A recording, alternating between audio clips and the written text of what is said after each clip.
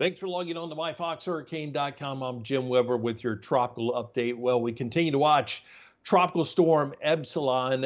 Looking at the satellite imagery, you can really kind of tell a couple of things with this, that there is some west and southwesterly wind shear over this system. That is helping to blow some of these storm tops off to the north and the northeast. And also, you see this dry slot, this slot where you're just not seeing any convection, little signs that we're pulling in some dry air towards the center of this storm. So that will tend to slow down some of the increase in the intensity of this storm. But we do have the tropical storm watch out now for Bermuda.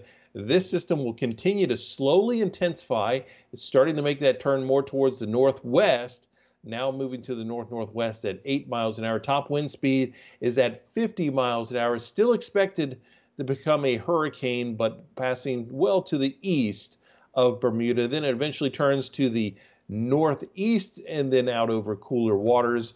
And that's also where that system heads, over open waters. So we'll continue to watch this very closely as we go through the next several days. But it looks like as we head into the weekend, it will start to make its way out into open waters. Other area that we're watching is just down across the Western Caribbean. We've just had that general idea that we've got lower pressure down across the Western Caribbean. That has helped to give us that strong easterly flow over the state and helping to surge some of that moisture up over the state over the past couple of days. So no signs of anything developing at this point, but it's one of those favored areas that we could see development this time of the year. That's why you just kind of always have to have an eye down across the Caribbean. So we'll keep you updated right here on myfoxhurricane.com.